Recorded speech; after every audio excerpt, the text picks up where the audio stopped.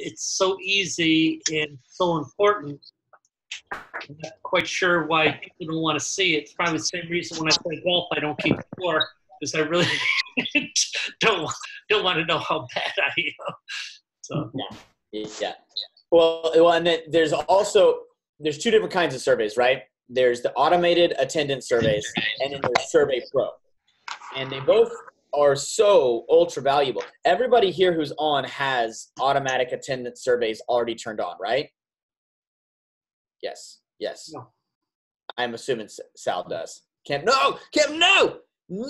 We should make him do it right now before we even go on. Yeah, Sal doesn't. Okay, let me. So, do you know what I'm talking about?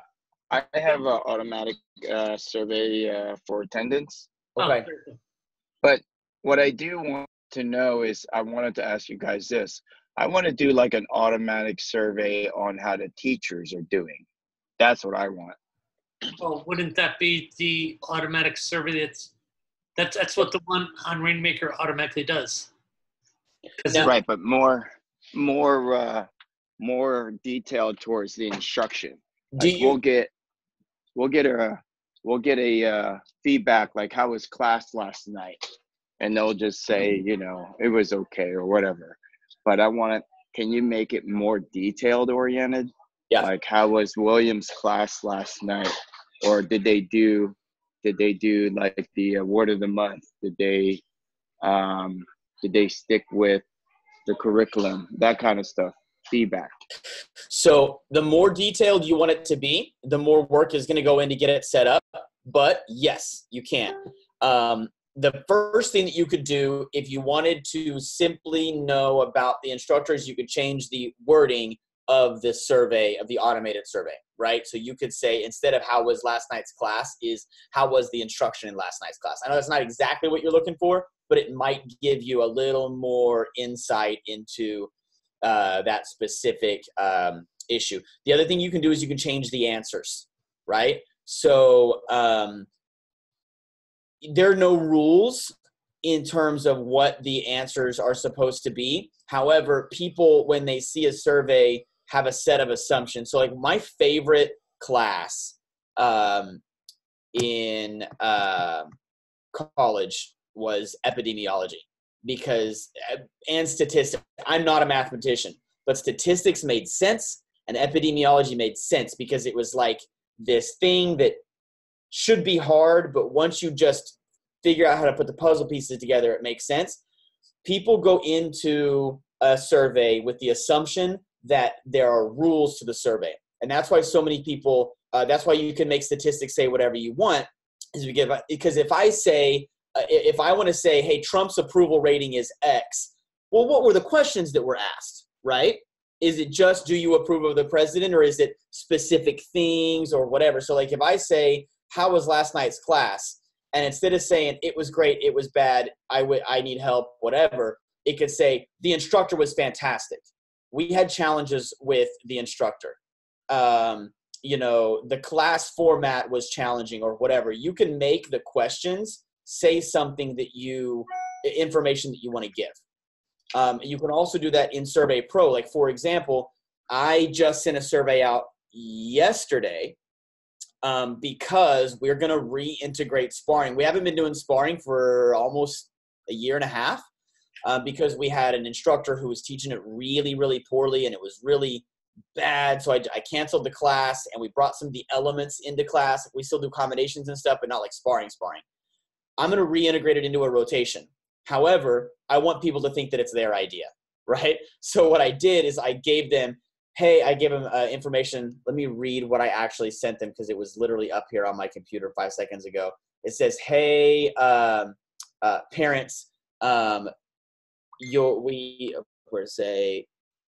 students and parents, we need your help. We currently have 3 rotations in our curriculum. We're planning to add a 4th rotation. However, we need your opinion. Should we add? And then the questions are, because we do bow, nunchucks, and sword in 3 different rotations. The 4th one is going to be actual sparring, putting all the combinations together. So what we said is we one of my answers was, don't add another rotation. Well, that's obviously going to happen, right? The next one is add a new weapon. The next one is sparring, and in parentheses I put light contact, so like people don't think it's, you know, crazy. So like those are the only 3 options. Well, I know they're not going to choose another weapon because parents don't want to buy another weapon. Now they don't know they're going to have to buy pads, but like, so like I'm forcing them to the answer that I want. Now I don't all of my surveys. I do often get, I want real feedback, but in this case, I'm like pushing them to certain answers. So your answer options might be the answer to your dilemma there. And the other thing is when you schedule it. So like, do you really want instructor feedback every 8th class randomly? Or would you like to see that go out, say, for example, 15 days after they get a rank? Maybe you could say a flow happens when a student is assigned a new rank. So Johnny gets a green belt, triggers a flow.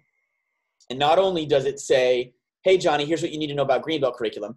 You know, did you know that you can also come to Wednesday class now? Hey, Mom, how is Greenbelt class going? And then maybe a few days later, how is the instruction in Greenbelt class? Or how is the instruction about Greenbelt curriculum or whatever? So like you have to figure out how and when you want that to fire. And that's probably a big aspect of that particular survey going out. Does that make sense, Sal? I don't know if it's still on. Yeah. Yeah. I don't know if that is helpful, or is that kind of what you're looking for, or? Yes, but I gotta write it all in the I guess with RainMaker. You mean like in the flows? Yeah, like exactly what I would like to have them evaluate, the parents. Right. Right. Somewhat of an evaluation should probably not just be done by parents. It's got to be kind of a managerial type thing if you're going to ask specifics on teaching. I think parents are just looking for, was instructor dynamic and clear with his instruction? Did your child pick up the instruction and was he motivated? And it's got to be kind of general like that, I think, for parents to even know how to answer it. Yeah, I do see that that Dunning-Kruger effect of parents that really think they know what they're talking about, have a lot to say, but they don't really know what they're talking about. And then, you know, I got one of those survey responses was, have you thought about katas? And I'm like, who is this? Like, we haven't done forms in years. And I found out that a dad had taken karate a long time ago. You know what I mean? So like, kind of discovered that through, but he had never given any kind of feedback about class other than he really loves his kid in class. That's all, you know? So I do agree that sometimes getting information from parents isn't all that helpful, and it can plant a seed of, wait, am I supposed to not like what the instructor is doing? You know, mm-hmm. unless it's phrased properly. Can you just pull up a RainMaker and show like Kemp just how to do it, and if he wants to change the answers, how to change the answers? Yeah. Let's do it right now. All right, so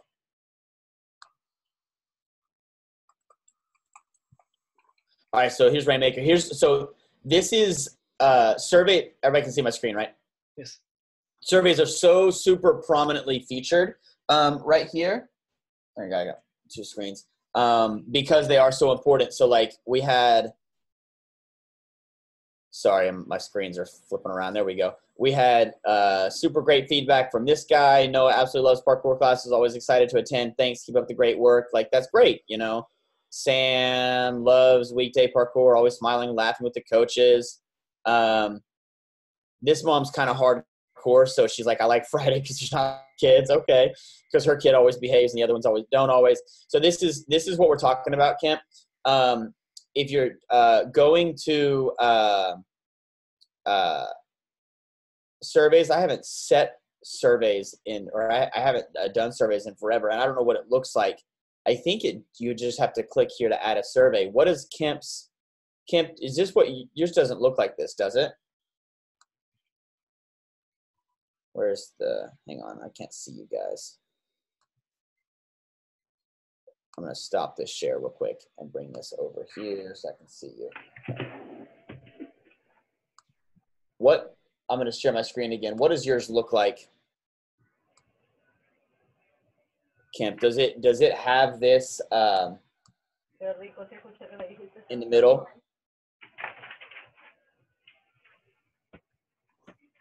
Let me.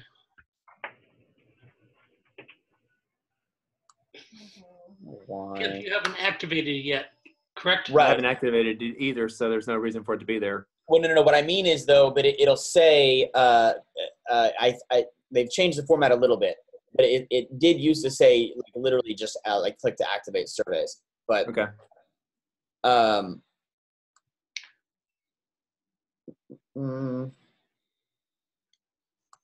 don't even remember. It's been so long since I've activated. I don't remember how to activate it. The one I saw actually just had a button. I think on the top it says for the survey. Well, there's Survey Pro, right? That's different. That is you creating your own surveys. So hang on.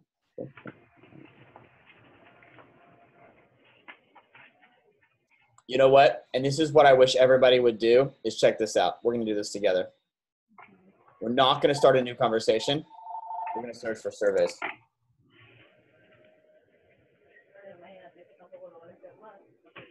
Automatic attendance survey. Yeah, that's what I thought. All right, so it should say add a survey. Oh, somebody's crazy there. So if you can click add a survey there, I don't know. See this thing, and then that's how it'll pop up. That's what I was thinking it would look like, but I didn't know that it would look like that for you. And this is where you can edit this information, right? So, and this was Scott's idea. He talked to me about this a long time ago. It's not 5-star or 4 stars, 3 stars, 2 stars, 1 star. It's I loved class.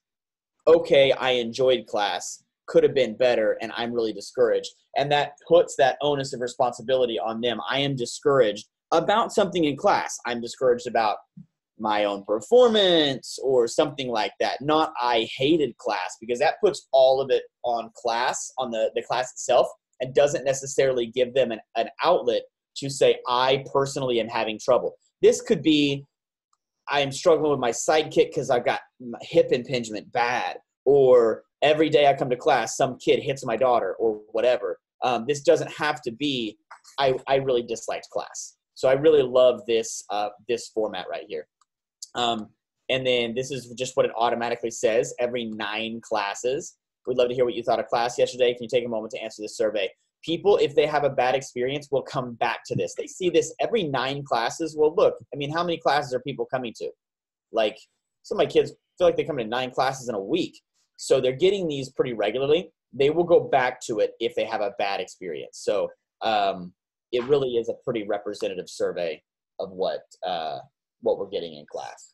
So Kemp, can you click and activate that add a survey right there on your RainMaker screen? Yes. Do it. Yeah, I can do it. I'm just on my phone right now. Oh, okay. But I see what you're doing. I see it. Okay, cool. So you won't get any results for about 2 months. Or 1 month. Well, and you know what else you could do is change that to 2. Let a whole bunch of them go out, and then go back in and change it to 9 again. You know what I'm saying? Like you can edit that right now, so that what is today, Wednesday, so that he's got surveys going out Saturday and Sunday from people that came to class today, came to class on Friday, came to class on Saturday, whatever. Put it on one day. Put it on every one day, so that they get a survey, so that everybody in the whole school gets a survey the first time that they come to class, but then turn it off on Saturday. You know what I mean? Or turn it off on Friday or something. So yeah, change it back to 9 then. Right. Yeah, I didn't mean turn it off. I mean change it back to a more reasonable time frame. So, and I thought about making mine, something more like every 15 classes, so they're not getting it constantly. But I feel like people ignore things that they want to ignore, and then if they happen to have a great experience and the survey comes through, they fill it out, they haven't had a bad experience, or I know for a fact that people have come back in after they've had a bad experience and said something. And it's such a great way for people to air their grievances or their needs. And it's not grievance, it's a need, right? I have a need about class. And if a survey question can help a quit, one survey question can stop a quit.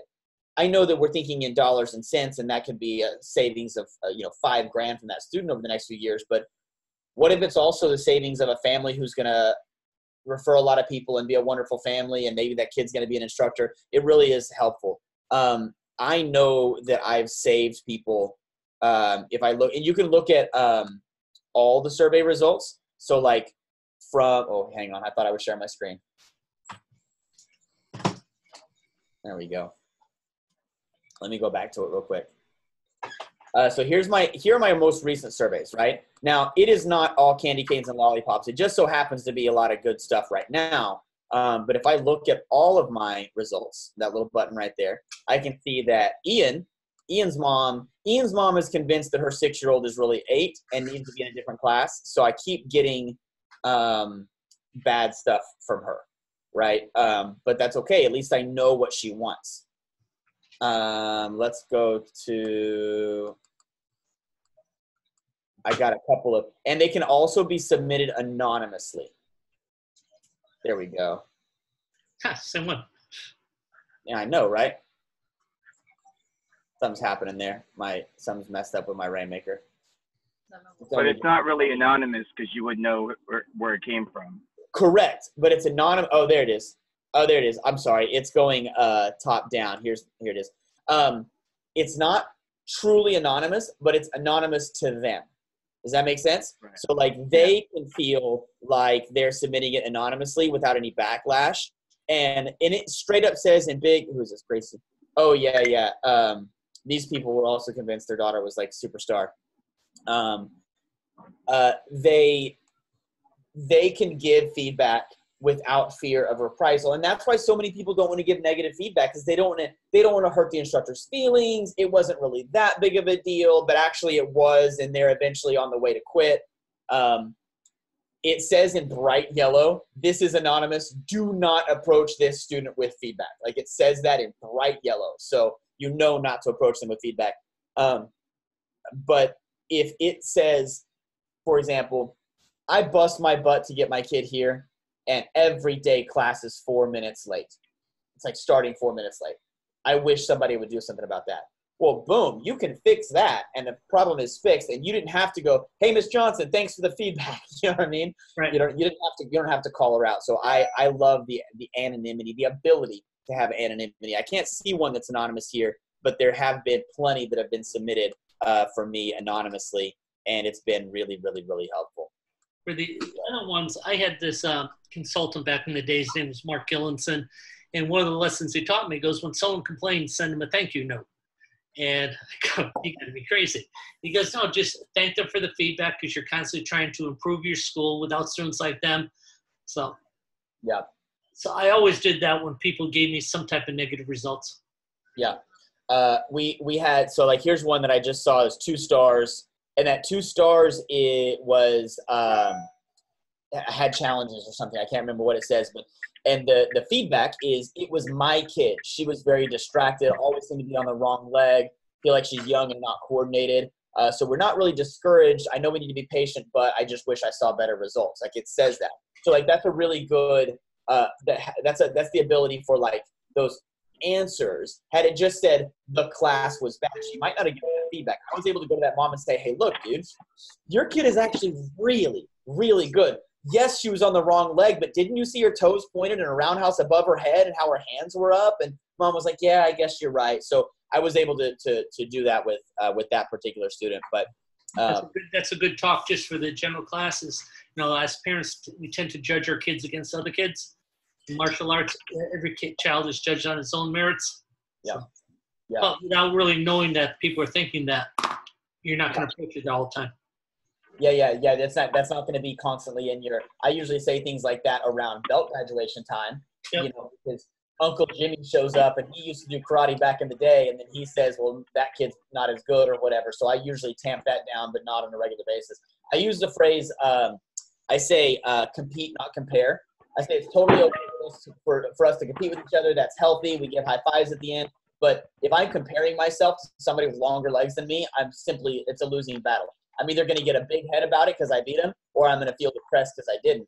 and because I'm better than them, or I'm going to get depressed because they're better than me. So I don't want to compare, and that seems to stick with kids because it's like that alliteration: compete, not compare. So kids get that. Female kickboxers get that too. They're like, yeah, you're right. So that's one of the ways that I approach that on a regular basis. But without that negative feedback, it can't happen. If you want to create your own surveys, like we were talking about with Sal, and I don't know if he wants to do it with the automated surveys, but if you're looking at my screen here, the way to do your own custom surveys is right down here, Messages, Survey Pro, and then you can see all the different surveys that I do. So like I have a kickboxing first class survey that automatically goes out every time a kickboxer takes their first class. So out of the 71 times it's been viewed, 58 people have completed it. This gives me a lot of information, and look, a lot of them have feedback, right? So here we go. First time user, I would love more communication from the instructor on proper mechanics of each move. Some assurance that I'm doing the move correctly. Okay, well, we also see that he was the only male that has attended class like ever, So, and then most of these were good. So what does that tell us? Maybe dudes want more one-on-one like correction. Okay, no problem. But I have lots of these surveys. Where is it? Martial arts and exhortation. I had 6 people fill that out. New member satisfaction survey. I just started that. What I do is I ask them for, they just filled this out and I haven't looked at it. Be nice if the parkour classes were in the larger space, but I understand there are other classes using the space. So now I can reach out to this person and say, look, we keep our 4 through 6 year olds confined to the little room on purpose. When you take the 4 through 6 year olds out to the big room, it's like herding cats. He might understand that if we tell him there's a purpose for us being in the smaller room. So,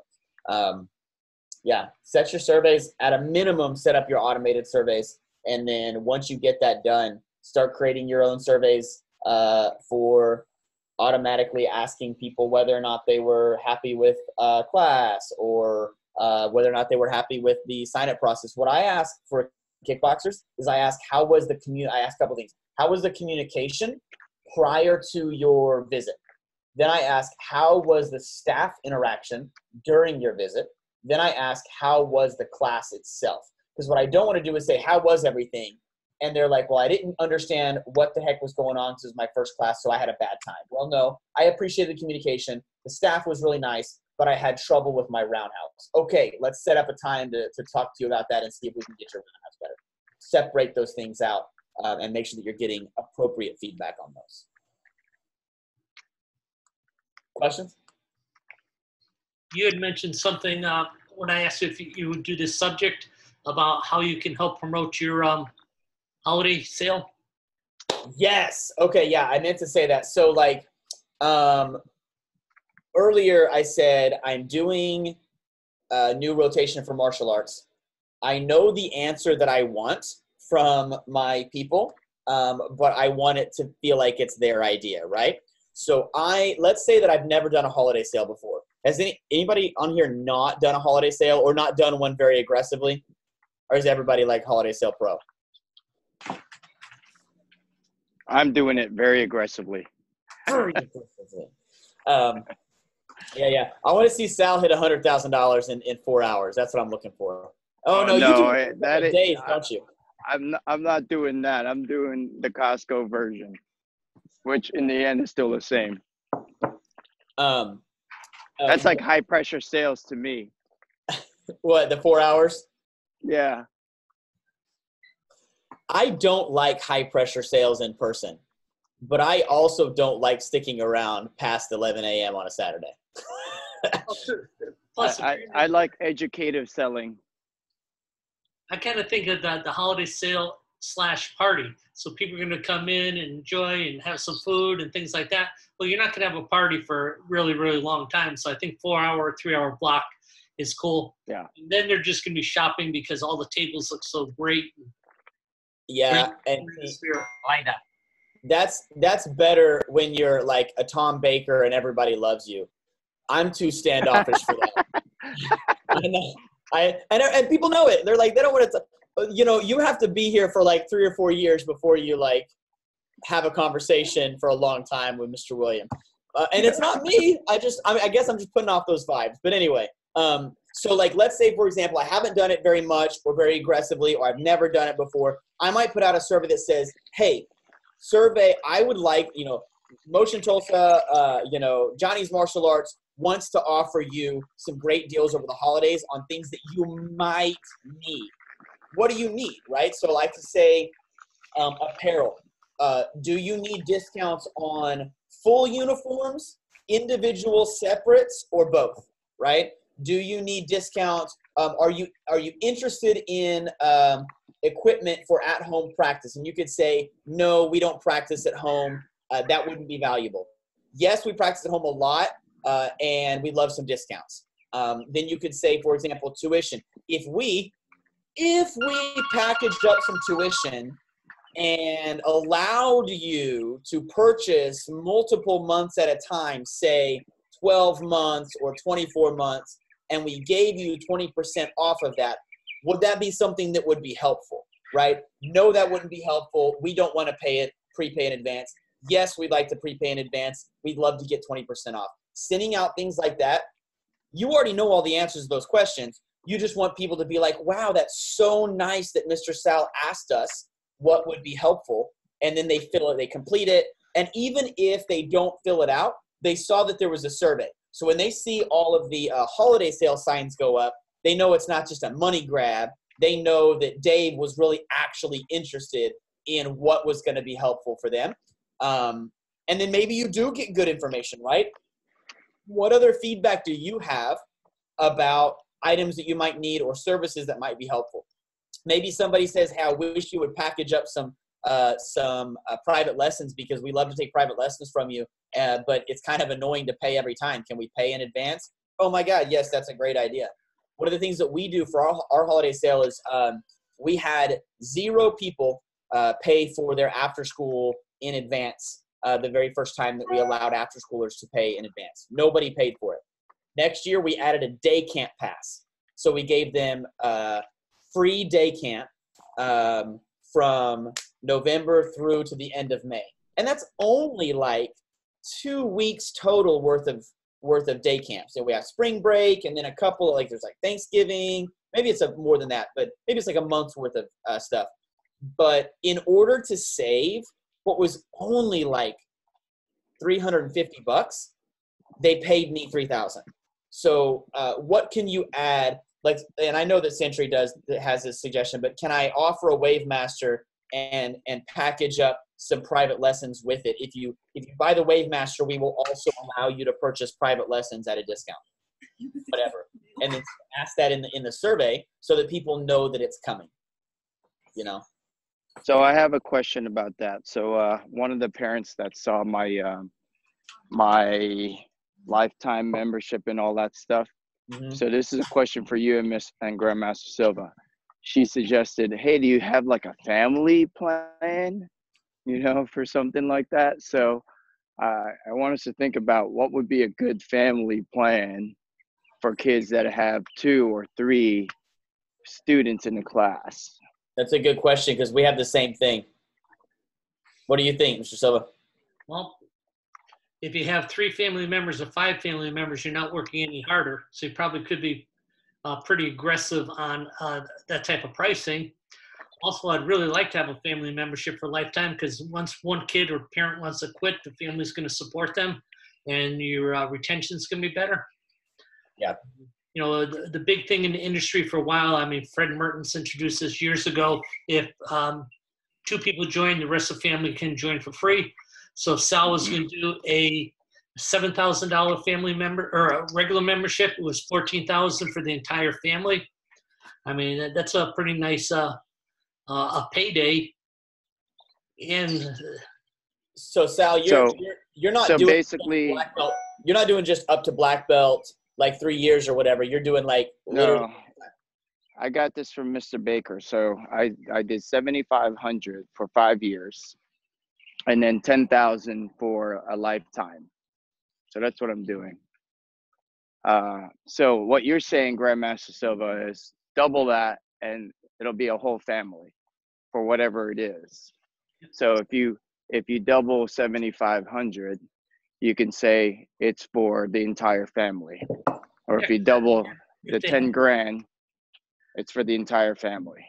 I mean, just think about someone who's got 4 family members. They'd be saving 20 grand in addition to the massive savings. Mm-hmm. Yeah. Okay. It's a huge benefit to them, right? Yeah. So Tom did 5 years. He's doing 5 years for $5 grand. He only wants to do 5 of them. He's doing a lifetime for 7. If he has a parent or someone agreed that I want to do 5 years for $5 grand, I'm sure they're going to say, you know, for another $2 grand, that could be a lifetime membership. So several of them will probably do the 7 grand. Tom was just kind of thinking, what could he add this year as his most expensive item for the holiday sale? He was at 70,000 last year. He's kind of trying to get up to 100,000 this year. If he does 5 of those out of 400 students, that's a great possibility. He's got a huge base, and he's got a huge base of people that actually love his program. So I imagine he's going to do pretty well with it. Yeah. Yeah. So that's what you would suggest, is double that and just say for 2 people, and the rest of the entire family is free. Yeah, it's been kind of a sales tactic in the industry for a long time. You have a family you're talking to, there's 4 members, there's a way you can save $300 on your membership. They go, wow, how do we do that? Well, if you join as a family membership, you're only paying for 2, but the rest of the family, the other 2 can train for free. So the whole idea was to try to get everyone who's coming in on a regular membership to pay twice as much and put them on a family membership. So basically, that's the strategy and the pricing method you're doing. I think it's much easier than if you said, first person's paying full price, I'm going to give $1,000 for the second person, $2,000 for the third. That's too complicated. Individual membership, family membership, doesn't matter how many people.